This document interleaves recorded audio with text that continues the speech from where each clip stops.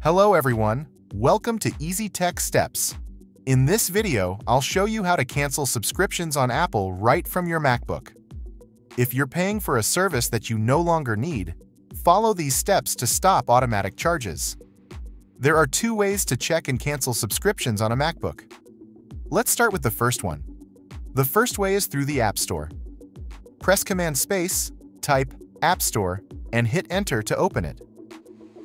In the bottom left corner, click on your account name, then select Account Settings. Sign in with your Apple ID password or use fingerprint authentication, and scroll all the way down. Under the Manage section, click Subscriptions. A new window will pop up showing all the apps you're subscribed to. Now let's look at another way to access your subscriptions. This time we'll go through System Settings. Click the Apple logo in the top left corner of your screen and choose System Settings. In the window that appears, click on your profile picture at the top left. Then, select Media and Purchases, find Subscriptions, and click Manage. This brings you to the same subscription management page as in the App Store. Now to cancel a subscription, here's what you need to do. Click on the app you want to cancel. At the bottom, you'll see a button that says Cancel Free Trial or Cancel Subscription. Click on it. Apple will ask for confirmation, just hit Confirm, and you're all set.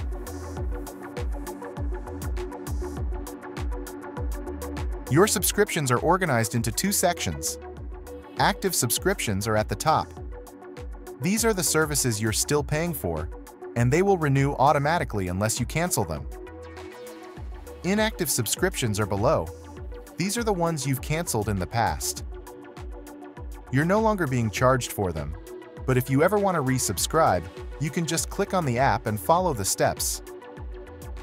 After canceling, you'll still have access to the service until the current billing cycle ends, unless the provider has different rules.